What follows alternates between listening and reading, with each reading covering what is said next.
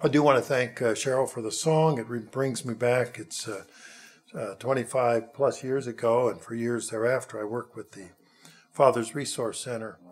And one of the wise bits of wise sayings that I've been able to pass along over the years was from the founder of the organization, who said, "The rainbows follow the storm."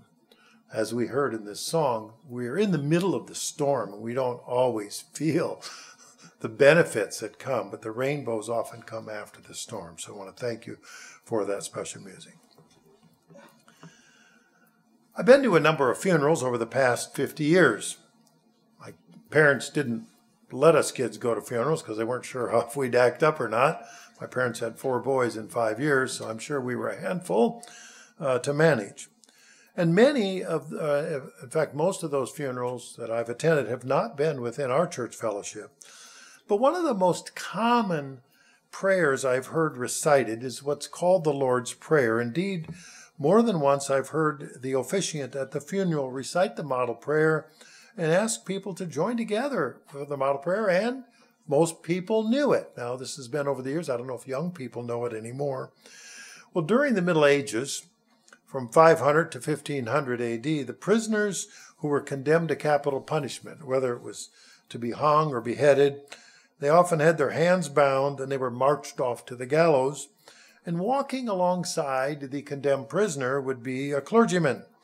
And the clergyman knew the exact number of steps to the gallows and then would recite what they called the Lord's Prayer, so that the prayer was completed along those steps by the time then they reached that execution platform.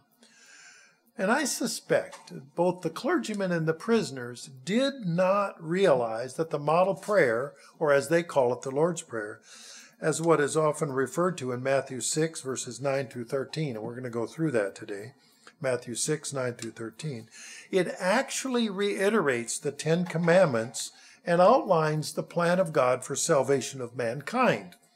Well, today we're going to look at the 66 words that compose the model prayer and see how they synchronize or match up with the 10 Commandments. We're going to examine how the model prayer in Matthew 6 is a restatement of the plan of God and about the salvation of mankind and the establishment of the kingdom of God. Well, we can entitle this message, The Model Prayer and the 10 Commandments. Now, it's entirely fitting on a weekend when we honor fathers, with the upcoming Father's Day, that we focus our prayerful relationship with our spiritual father.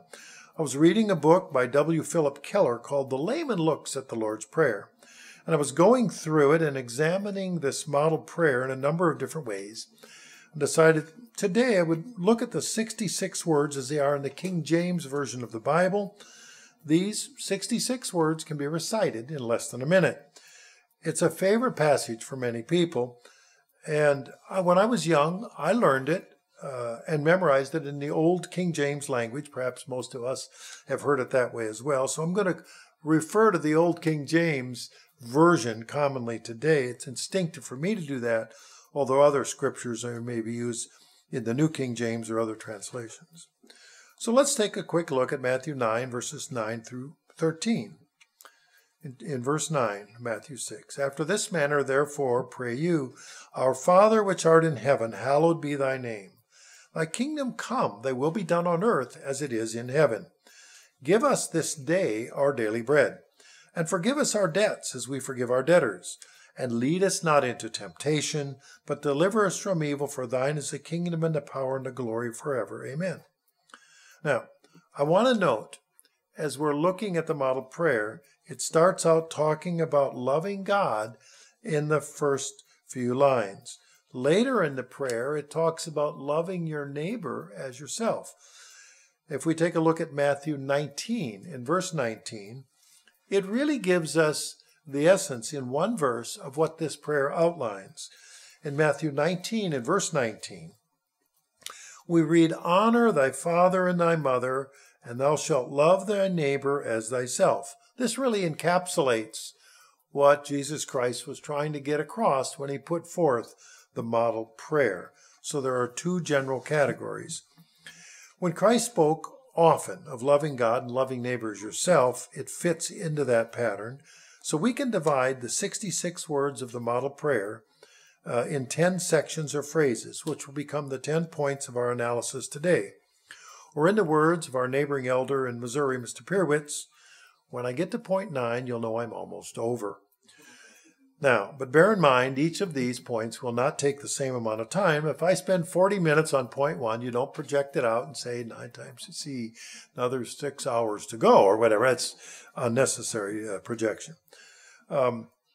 Each point will be a different length. I want to start out then with the first phrase of this prayer, what we call the model prayer, with the expression.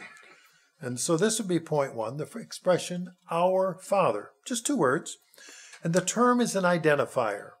It doesn't say uncle, aunt, niece, cousin, sister, brother, kindly neighbor, or some other person.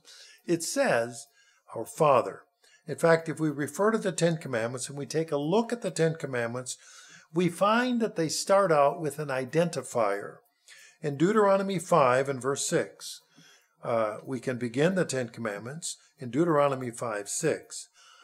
I am the Lord your God, which brought you out of the land of Egypt from the house of bondage. So this 10 Commandments starts right off with an identifier. It answers the question, who is this? When it speaks of our Father in the model prayer, it just doesn't say a Father. It says our Father. Christ is saying our, the O-U-R, because God the Father is our spiritual Father, and of course, that would then make Christ our spiritual brother. The Apostle Paul used the term our Father to describe the relationship between church members and God. If we turn to Colossians 1 in verse 2, in Colossians 1 in verse 2, to the saints and faithful brethren in Christ, which are at Colossae, grace be to you and peace from God our Father and the Lord Jesus Christ.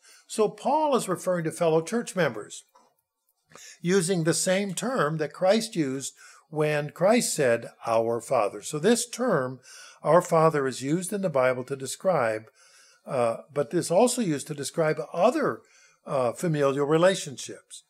In Matthew 3 and verse 9, we're going to look at this term, our Father.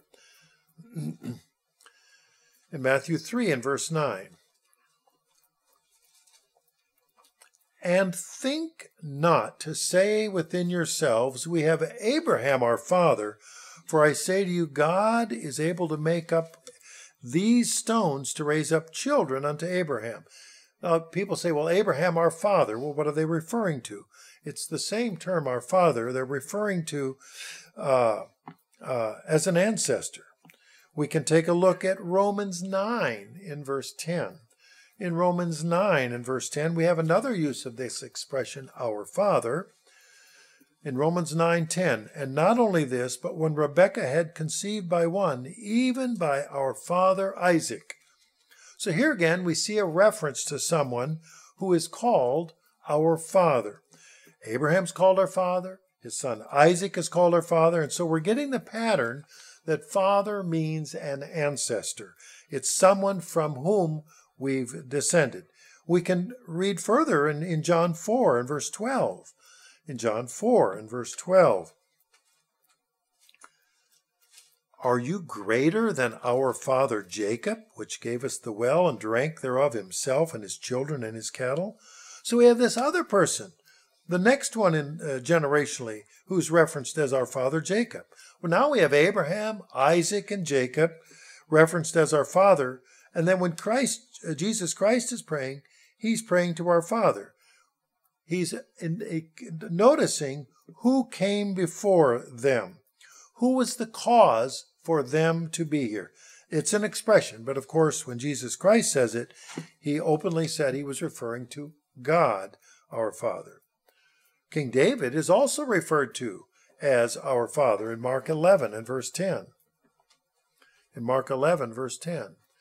Blessed be the kingdom of our father David that comes in the name of the Lord, Hosanna in the highest. So here again we have this idea of who came before us and is a reason that we are here. So there are people throughout history that God has chosen who are our spiritual ancestors. He refers to as our fathers, but certainly none greater than God the Father. So the term our Father then defines our relationship with God. It explains who we are in comparison to God and who He is in comparison to us. I've discovered through my work at the Father's Resource Center with over 200 family father cases that it's a profound experience to discover in what you learn when people think of their father. I found that people instinctively think of God in the same way they think of their own physical father. And what many people think of their fathers, when they think of that, they think of the imperfections of the average human being, or maybe below average human being. So the strange part of it is they then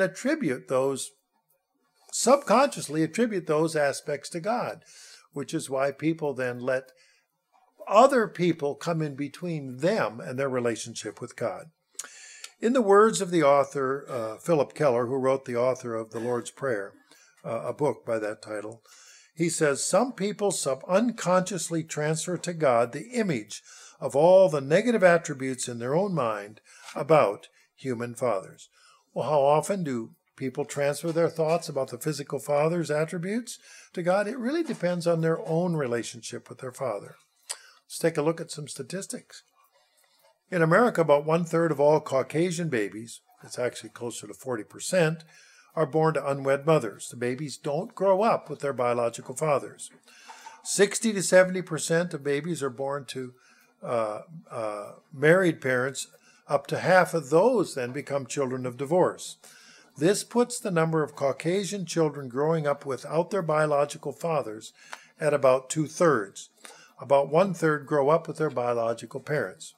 I will say that as a teacher, I could pretty much assume that half of the kids were in blended families or single-parent households. The ratios are different for other ethnicities. For Black American children growing up without their biological father in the home, it's even higher. Currently, about 70% of Black babies are born out of wedlock. This means about 30% are born to married parents. And then about half of those children from those married parents eventually become children of divorce, which means about 85% of Black children are growing up without their father. And then there are those who don't even know they're being raised or who aren't being raised by their biological father. There was a startling statistic about DNA testing in a California study of children of divorce. About 1/4 of the children who were tested found that the biological father listed on their birth certificate wasn't listed on their birth certificate. The DNA test showed, or the blood test showed, somebody else was the father. In most cases, the biological father didn't even know he was the biological father of what turned out to be his own children. I personally know at least 3 men who did not even know they were fathers until their biological children had become adults and then had children of their own, and then they sought out their own ancestry because they now saw the next generation coming along.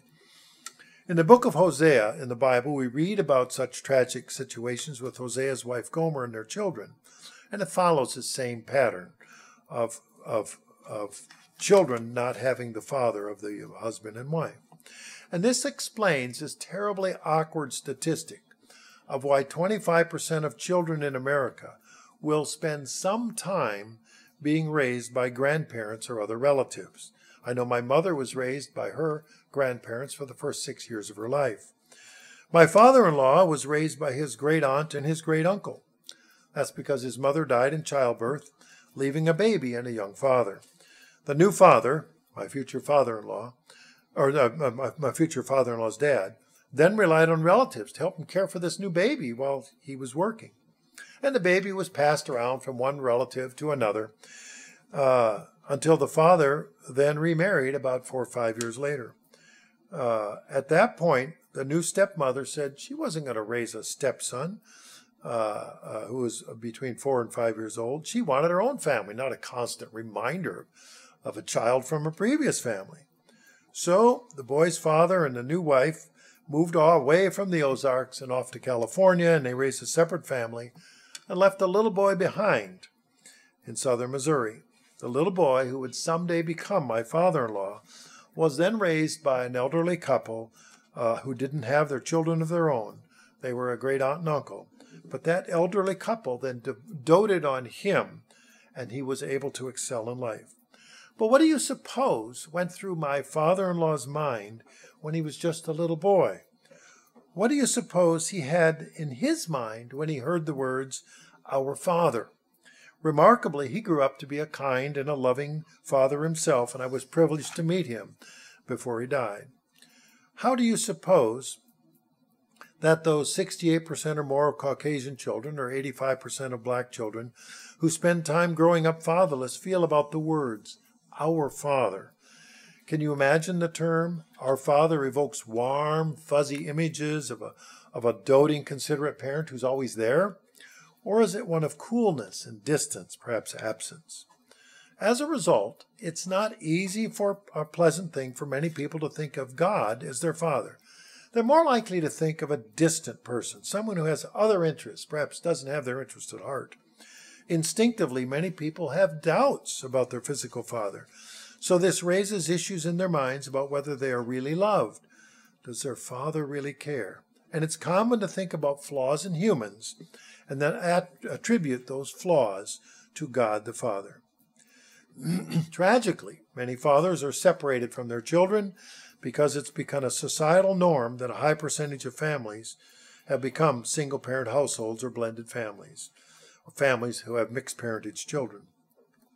And to be fair, not all children suffer the same debilitating effects through separation from their fathers, but the numbers are significant. There's a biblical prophecy that comes to mind, and it may have come to your mind already. In the prophecy by the prophet Malachi in Malachi 4, he said it would be critical for the hearts of the fathers and children to be turned to each other. Malachi 4, verses 5 and 6. In Malachi 4, verses 5 and 6. Behold, I send you Elijah, the prophet, before the coming of the great and dreadful day of the Lord, and he shall turn the hearts of the fathers to the children and the heart of the children to their fathers, lest I come and smite the earth with a curse. Well, we're seeing a lot of that curse now because it clearly hasn't been accomplished. Because if that prophecy of Malachi 4 were already fulfilled, well, then the fathers and children would already have their hearts turned toward each other, and there'd be no reason for them to turn back toward each other. And so we just look at the curses we're living with today as a result of estrangement between fathers and children. Since the 60s, essentially 1965 and on, the government has become the substitute husband and substitute father through many American social programs. Because those programs, there's been an increasing lack of closeness between fathers and children. And the lack of closeness can breed anger and bitterness or resentment, and often forms the basis for self-loathing or discontent, or personally destructive habits and antisocial behavior. Fatherless brings about an attitude of, "You owe me." And we see this when people demand things from their false father, the government. "You owe me" becomes their attitude. While many children are separated from their physical father, many people today are also separated in their own minds, whether they realize it or not, from their spiritual father. That's one of the reasons we have an annual holy day called the Day of Atonement, or At-One-ment, representing a reuniting with our spiritual father. So the first phrase of the model prayer is synchronous with the first commandment listed in Deuteronomy 5. So when we read that first phrase in Matthew 6 in the model prayer, in Matthew 6:9, after this manner, therefore, pray you, our Father. So then, just as we saw in Deuteronomy 5, we see an identifier of who we're talking about. We're talking about the "I am the Lord your God" that appears back in Deuteronomy, and then goes on into the Ten Commandments to further describe who God is and what he expects. The first commandment of the 10 commandments is restated by Jesus in Mark 12 and verse 30. In Mark 12 and verse 30. And you shall love the Lord your God with all your heart, with all your soul and all your mind, and with all your strength. This is the first commandment.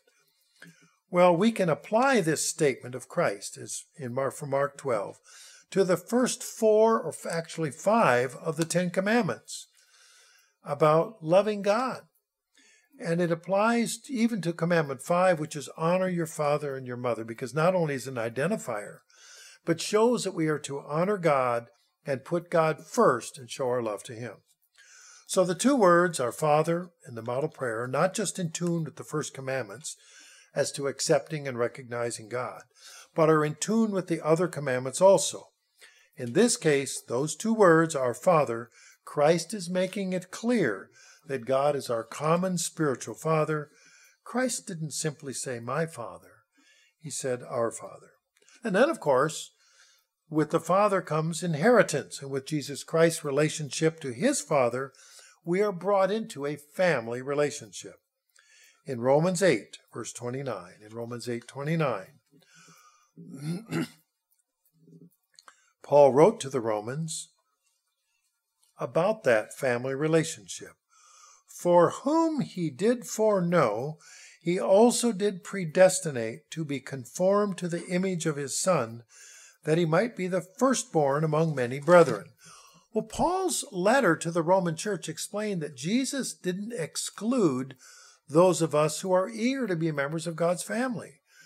It said Jesus was to be the firstborn. In Hebrews 12 and verse 23, the writer of Hebrews, in Hebrews 12:23, goes on to say, who does he address the letter to? To the general assembly and church of the firstborn, who are written in heaven, and to God, the judge of all, and to the spirits of just men made perfect. Well, does this sound familiar? The firstborn of many brethren? And now the writers of Hebrews is saying church of the firstborn. Well, our church, our assembly, those of us who are gathered here today, whether in person or on the webcast or hearing it later, are referred to as the church of the firstborn. So point 1 summary is Jesus Christ referred God to God as our Father. Those are the first 2 words, and that's point 1. It's referred to in the model prayer as it's referred to in the first commandment in describing God as our Father as an identifier. Then we look at the next phrase, who art in heaven. So this would be point 2. This phrase is also an identifier. It says, it answers the question, well, which God are we talking about? Well, it's God our Father, but here it says it's the God in heaven. Now, there's often confusion as to what heaven is. In Isaiah 55, in verse 10, it helps to resolve some of that. For as the rain comes down and snow from heaven, and returns not, but waters the earth, and makes it bring forth and bud, that it may give seed to the sower and bread to the eater. So it's talking about the first heaven, the place where it rains from. And some of us had plenty of rain in this past week. I know I've dumped my feed pans out for the sheep several times, and I can measure the rainfall that way, 4-inch pans, and I can stick the ruler in and see what like a big rain gauge. And if I left the wheelbarrow out, it's really going to fill this last week, and there was certainly a lot of thunder. But that's from the first heaven. But the Bible speaks of 3 heavens. The one in Isaiah 10 is the one that most people commonly speak of, and that is the atmosphere, where the rain comes from, the birds fly in. We look in Psalm 19 and verse 1, in the New King James, in Psalm 19 verse 1, we have a statement, the heavens declare the glory of God, and the firmament shows his handiwork. Well, this is referring to the universe where the sun, the moon, and the stars are. We're looking up in the heavens, as the writer was in Psalm 19 and verse 1, and where the sun and the moon and the stars are, beyond where the immediate atmosphere of the earth is, which is referring to the second heaven. I remember backpacking and camping in the Cascade Mountains, heading up to a mountaintop, and lying there, no tent, just threw down a tarp and a sleeping bag, and looking up, and the air is pretty clear when you get up in the mountain. It's cold, so you want that tarp to wrap around both on top and bottom of your sleeping bag. And you look up in the sky, and it's very clear. There's no clouds up there. You can see the stars more than you can under 10,000 feet. And it's really a remarkable experience. Then you think of Psalm 19 in verse 1, and the heavens declare the glory of God. There's also some interesting interferences there.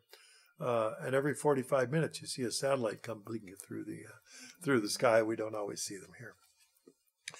So when the Apostle Paul writes to the church at Corinth in 2 Corinthians 12, he writes them, he's telling about an experience that he had. And he states he isn't quite sure what's going on, but he reveals a little bit more about heaven. In 2 Corinthians 12 and verse 2, 2 Corinthians 12:2, I know a man in Christ who, 14 years ago, whether in the body I do not know, or whether out of the body I don't know, God knows, such a one was caught up to the third heaven. So we have this statement here directly that there are three heavens, and that God the Father then is in heaven. We know that because we read in Matthew 5:16 a direct statement in Matthew 5:16. Let your light so shine before men that they may see your good works and glorify your Father in heaven. Well, that could actually refer to all three heavens now, couldn't it? The glory of God. Because how many of you have created a bird that can fly through the atmosphere and so forth?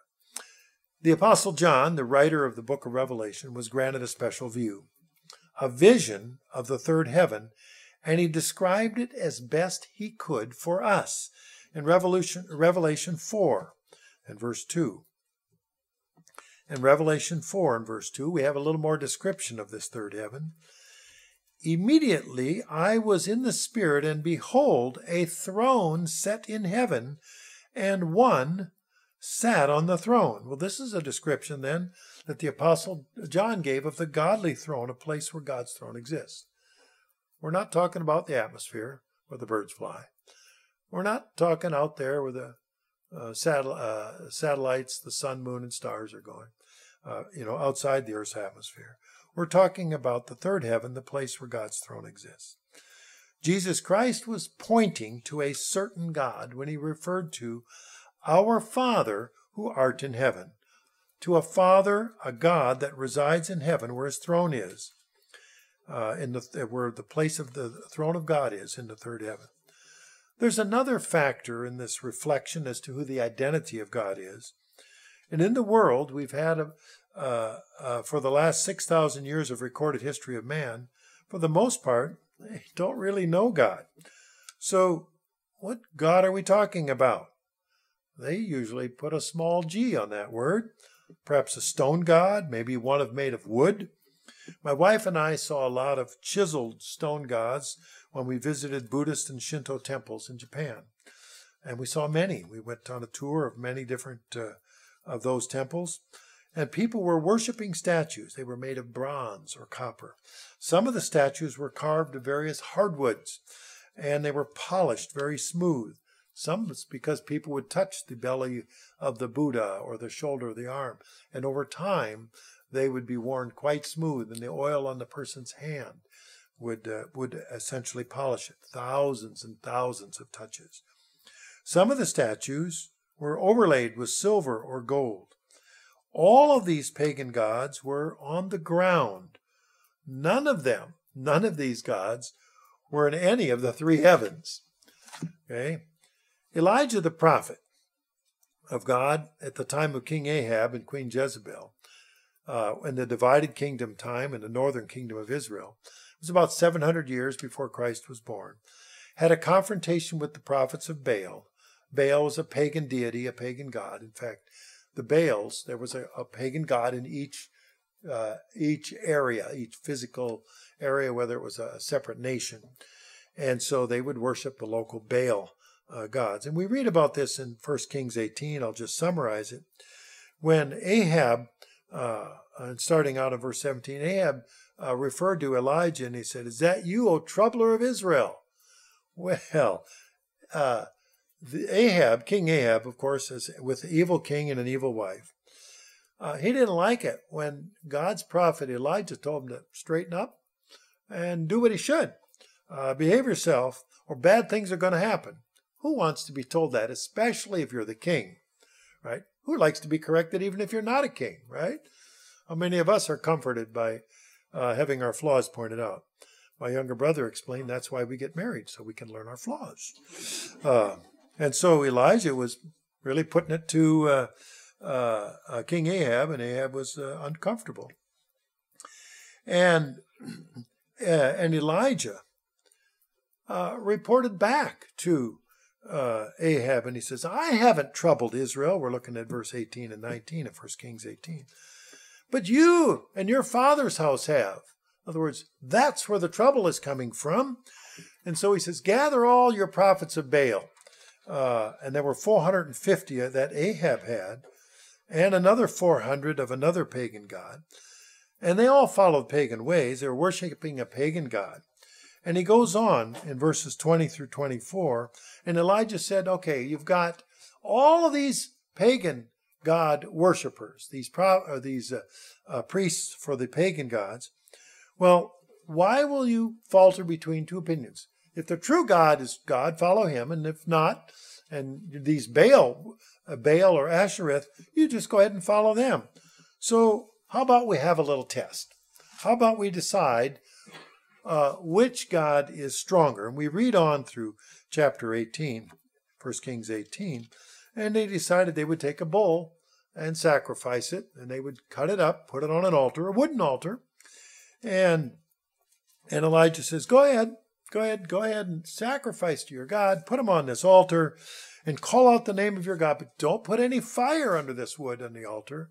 Let your powerful God show us that this wooden altar can be ignited by the power of your God. And we read in verse 26 that these priests called on the name of Baal from morning until noon. But there was no voice, there was no answer, and they leaped about the altar which they had made. So I'm sure they're going through gyrations. They've got to be proving themselves. Remember, there's 450 plus 400. So you got a lot of priests out there. And then verse 27, at noon, Elijah mocked them. Well, that has to hurt. If somebody's pointing out things aren't working. Now, if things don't work for you, would you like it when somebody mocks you about it? Nah, I told you so. Well, I heard that in elementary school. Things didn't work out. But here, Elijah, he wasn't particularly nice. He was rather sharp and pointed. What did he say? Cry aloud, verse 27. For he is a God, after all. You know, he's powerful. Is he meditating or he is busy? Well, when the King James says when he's busy, it was a nice way of saying maybe he's going potty. Okay, and they cleaned it up for this particular version. Or perhaps he's on a journey or he's sleeping and must be awakened. They're giving all these human attributes, or Elijah, because that's what they were doing, and saying he's just a grand old human. So the priests, they cried aloud, cut themselves. We even see this in some religions today, where they will cut themselves or switch themselves until they draw blood. And it says, as was their custom, with knives and lances until the blood gushed out. And they prophesied until the time of the offering of the evening sacrifice. But there was no voice. No one answered. Apparently their God wasn't paying attention, if he existed at all. It just wasn't working out for those prophets. Baal wasn't just consuming the sacrifice. So Elijah then said to the people that were watching, now they're drawing a crowd. You know, this is they don't have internet, television. There's no radio reporting. The word is out that there's a challenge that's going on. And so if we took and look, and we get into the thick of it here in verse 33, he said, fill 4 water pots with water and pour it on the sacrifice and on the wood. 4 water pots. I don't know how big the water pots are. Frankly, it doesn't matter, because he said, do it again. Do it a second time. And then he said, do it a third time. They did it a third time.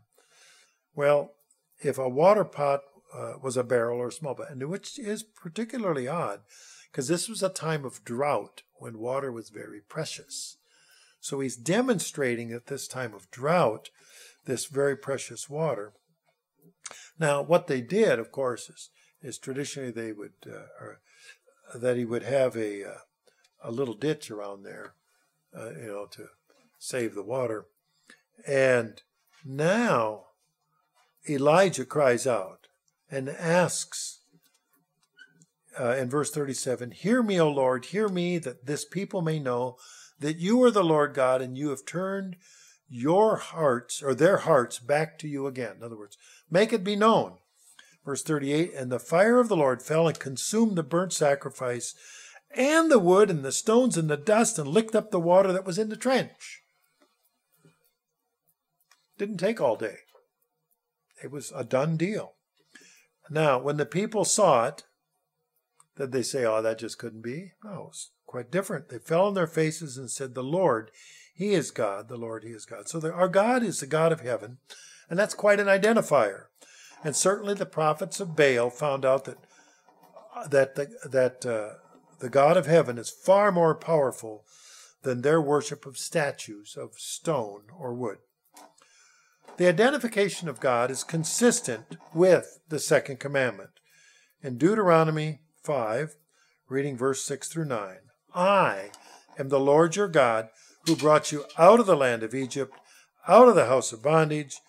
You shall have no other gods before me. You shall not make for yourself a carved image, any likeness of anything that's in the heaven above, or that is in the earth beneath, or that is in the water under the earth. You shall not bow down nor serve them, for I, the Lord your God, am a jealous God. So the summary of point 2 is the identification of God is critical in the model prayer. It's our Father who art in heaven. Point 3, and the third section of words that we divide out is, hallowed be thy name.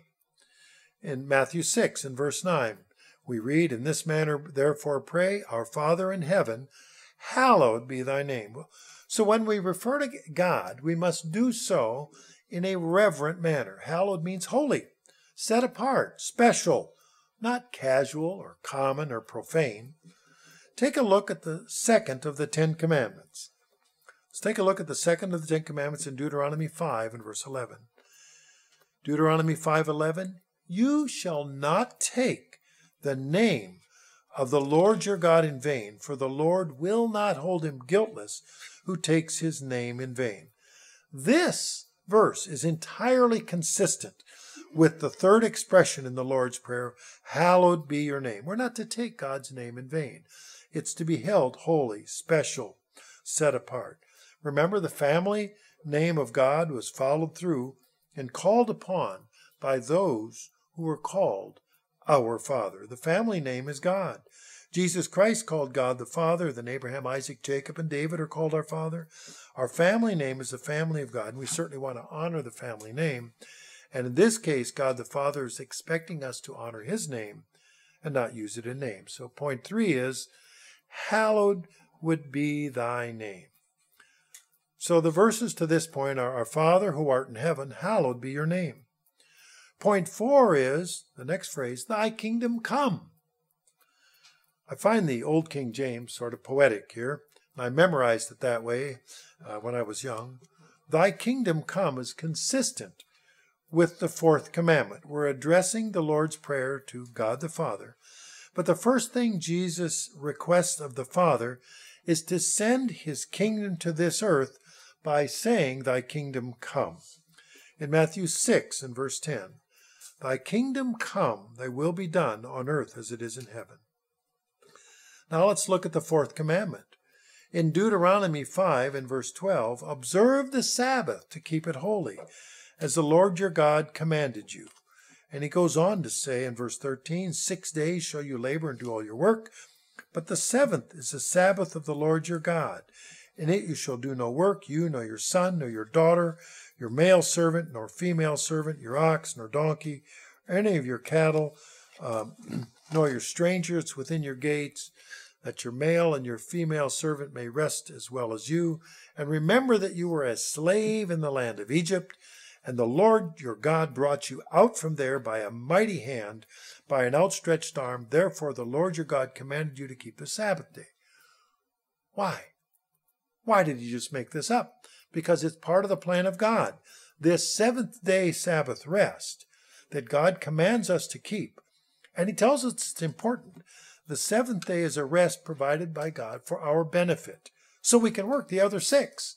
We aren't going, but what does that have to do with the coming kingdom? If we take a look at the seventh day, it points to that period of time when the kingdom of God is coming. There will be a rest for all of mankind. That they've put forth their work and their effort for 6,000 years, and 1,000 years is coming. That seventh day rest is that God is providing. And we will learn more about that in the fall annual Feast of Tabernacles that pictures the upcoming millennium, 1,000-year reign of Christ on earth, a time of rest, a time when that which is wrong in the world will be put right. The writer of the book of Hebrews puts it this way in Hebrews 4:4. In Hebrews 4:4, and it's really pulling this out of Genesis.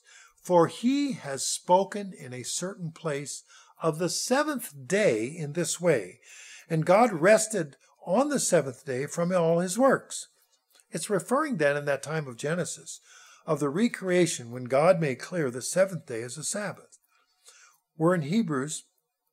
Let's turn to Hebrews 11 and verse 6. But without faith it is impossible to please him, for he who comes to God must believe that he is, and that he, meaning God, is a rewarder of those who diligently seek him. So we have this seventh-day Sabbath, this period of rest for a weekly Sabbath for now that points to a millennial Sabbath for mankind.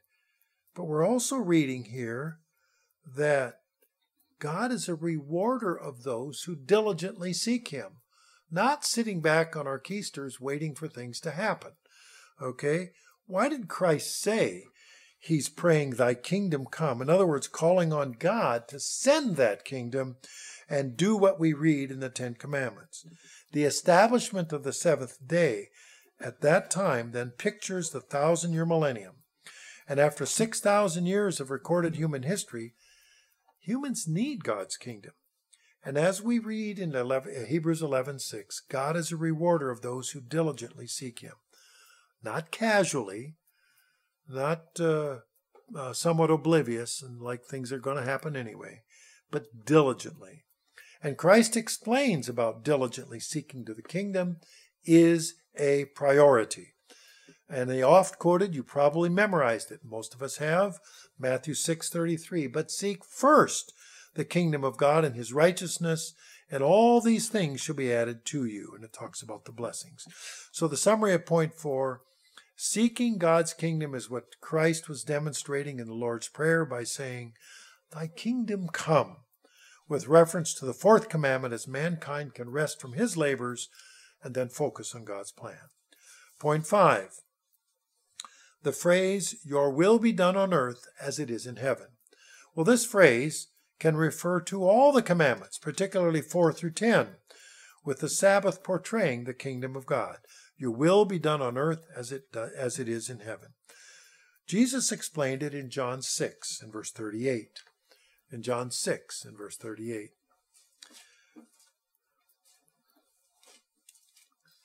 For I have come down from heaven, John 6:38, not to do my own will, but the will of him who sent me. Jesus is praying to God our Father, your will be done on earth as it is in heaven. And if we take a look at the 10 Commandments, we read through the commandments and we read about the benefits that are offered to mankind and understand the benefits, how we should honor our father and mother. We shouldn't kill, commit adultery, steal, bear false witness, or covet. That's what God wishes for us on earth. These are values that he expresses through his word. And we turn then to accept the mind of Christ, to have that in us, because Christ is modeling through the prayer, asking that God's will be done on earth. And then when Christ comes back to establish the kingdom of God on earth, that is how, because that's how God is going to establish it, we'll have that kingdom of God where we'll learn to be Christ-like. For those of us that have the knowledge, it is our duty to do that which we know. In 1 Peter 4:17, that's reinforced in 1 Peter 4:17. We're still on point 5, so that means we're almost half done. In 1 Peter 4:17, for the time has come for judgment to begin at the house of God. And if it begins with us first, what will be the end of those who do not obey the gospel of God? Well, we know that we are responsible for what we know, and that's important. If we have the knowledge and understanding, we must be more Christ-like. We must look forward to the model that God has expressed to us, knowing who God is, which God He is, and we must put our priority, thy kingdom come, and that is what God expects of us, because God's looking at us now. So summary of point 5, the expression, your will be done on earth as it is in heaven, pertains to all of the commandments, especially 5 through 10, because that's how we relate to each other, how we react and respond to each other. Point 6, give us this day our daily bread. That's Matthew 11, or Matthew 6, verse 11, Matthew 6:11. Give us this day our daily bread. Well, this relates exactly to the fourth commandment. If we read in Exodus 20 and verse 9, 6 days shall you labor and do all your work. So we're given 6 days to get things done, to feed our face, to clothe our bodies, to get shelter, to protect us from the extremes of the elements. This is allowing us to get our daily bread. And some people think God will provide, and all I have to do is wait for God. Saw an interesting sign on a wall some years ago. We can pray to God for our footsteps, but we still have to move our feet. Well, when we pray, give us this day our daily bread, it doesn't mean that we just have to open our mouths and somehow food will fall in it. At minimum, we have to lift the fork to our face. So when we pray, give us this day our daily bread, we can look to that fourth commandment. The 6 days you shall labor and do all your work. We must be productive. We have to do something for the benefit ourselves, our families, and others. But when we ask God to give us this day our daily bread, it's not like it's going to fall from the sky. And you say, oh, wait a minute. In Exodus, we read that, in fact, the bread did indeed fall from the sky. But those were special circumstances. In Exodus 16, the children of Israel had come out of Egypt. They were in the wilderness. They were starving. They were anxious. They're concerned. And we read on in Exodus 16, God didn't say He was going to rain bread into their mouths. He said He was going to rain bread from heaven, and He was going to make it available 6 days a week. They still had to go out and pick it up. And if they didn't, well, then they would suffer the consequence. We live in a society where sometimes people think it's owed to them, and the bread should just wind up in their mouths instead of them having to reach for it, instead of having to step forward. You notice God would say He provide the bread, and He does. Today we must seize the opportunities that God provides for us and turn our labors into then our daily bread. There's also another kind of bread that Jesus was talking about in Matthew 4:4. When He showed us the model prayer, and He said, give us this day our daily bread, and that is spiritual bread that we read about in Matthew 4:4. But He answered, this is Jesus, and said, it is written, man shall not live by bread alone, but by every word that proceeds from the mouth of God. Every word. That's why we have this book, okay, where we can learn about it, to absorb it on a daily basis. And each year during the Passover service, we read John 6 and verses 32 to 38. And we read what Jesus said about the bread from heaven, how He was the bread that was sent down, that to give life for the world. In verse 30, John 6:35, and Jesus says, I am the bread of life. He who comes to me shall never hunger, and he who believes in me shall never thirst. So putting our faith, trust, hope, and expectation in Jesus Christ will satisfy that spiritual hunger. So Christ said he's the living bread. He came down from heaven, and if a man eat of that bread, he shall live forever. Well, God provides our daily physical bread, for which we must be an active participant, and our spiritual daily bread, for which we must also be an active daily participant. But it's okay to ask God for that assistance. In Matthew 7, verse 9, it answers that question. Or what man is there among you, if his son asks for bread, will give him a stone? Ever gotten any gravel in your food? Grind a little sand? Would you give that to your kids? A little sand in a sandwich? Oh, didn't think of it that way. But if your child, whom you dearly love, now maybe a snow cone isn't the best thing to give them. My parents were always very reluctant for that. But they always gave me what we needed, not perhaps always what we wanted.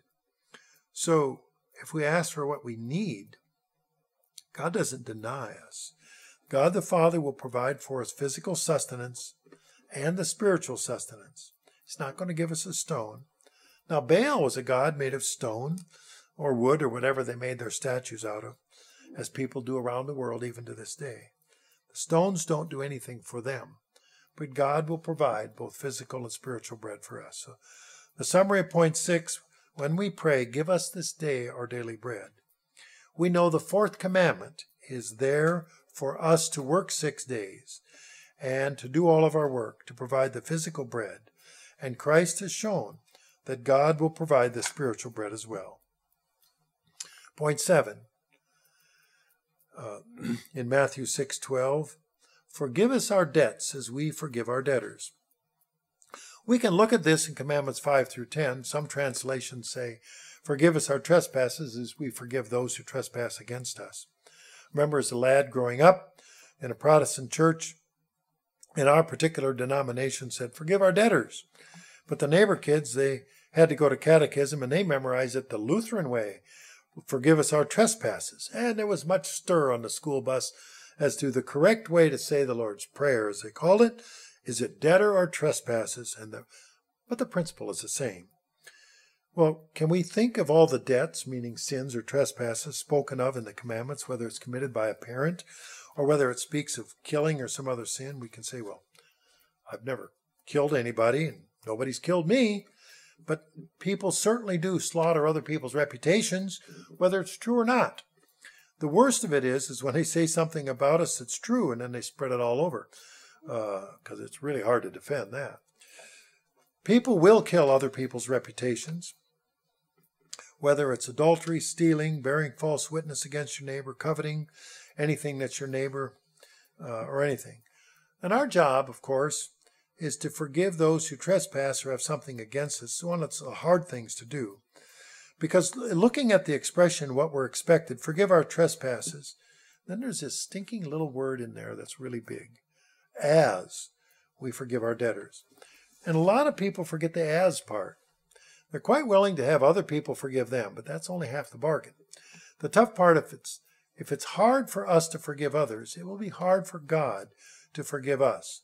We must make efforts to have forgiveness as a model for us, regardless of which of the commandments have been violated. Now, this does not mean unconditional forgiveness, but that's another message.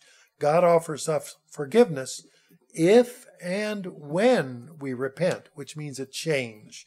So that subject we can explore later, but forgiveness is part of the equation. So point 7, the 5th through the 10 commandments speak loudly to the expression, forgive us our debts as we forgive our debtors. Point 8, lead us not into temptation. Point 8, lead us not into temptation. Now, we could refer to commandments 5 through 10 or 6 through 10. Certainly some children could say that their parents irritate them to death and they're irritated to no end, so therefore it's okay to disrespect their parents because their parents led them into temptation. And then they could justify all the reasons for doing so. Just because somebody does something or wants to do something to you, it could be tempting to get back, to get even. A better, more accurate way to say this is, let us not lead ourselves into temptation, because we're all tempted by human passions to violate the commandments of God. We can look at someone else who had human passions, who was also tempted. We read James 5:17, and this is really a remarkable verse that speaks to each of us in James 5:17. Earlier we looked at when Elijah the prophet was confronting King Ahab and the prophets of Baal. We read in James 5:17, Elijah was a man with a nature like ours. Ooh, what's a nature like ours? Well, let's see. Sight, sound, smell, taste, touch, right? He had all of those senses and all of the emotions that we had. So Elijah was a man with a nature like ours, and he prayed earnestly that it would not rain, and it did not rain on the land for 3 years and 6 months. Anybody here done that lately? Prayed for rain or the lack of it for 3 years and 6 months?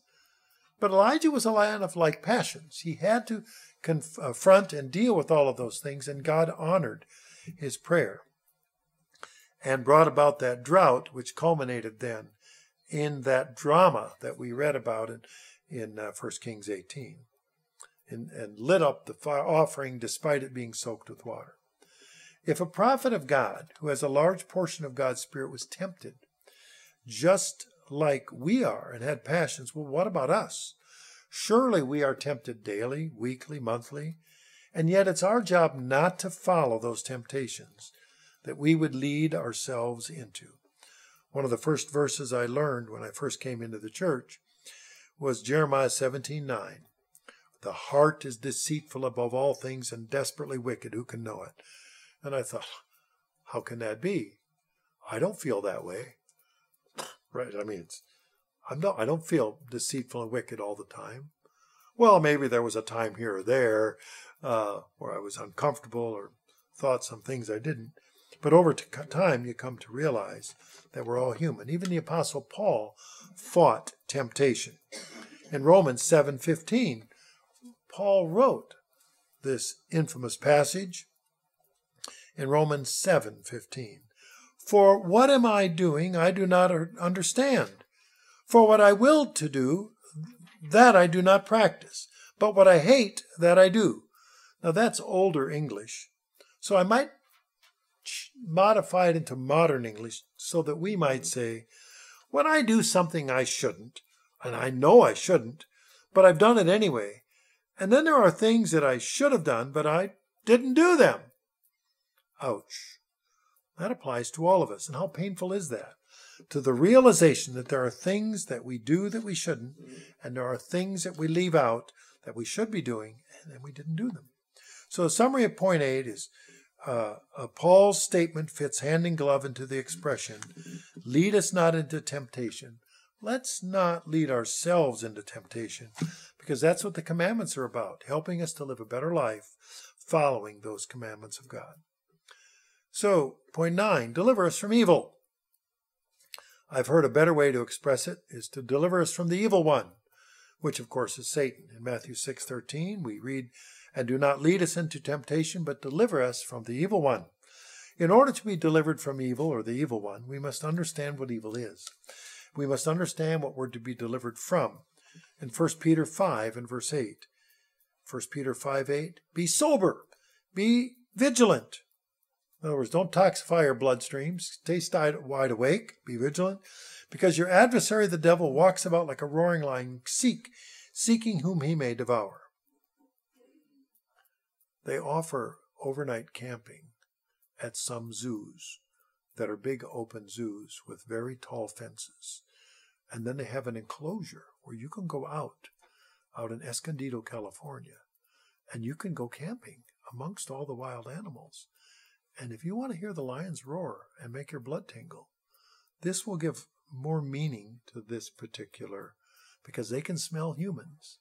They know you're there, but they can't get you. Or at least you sure hope they can't.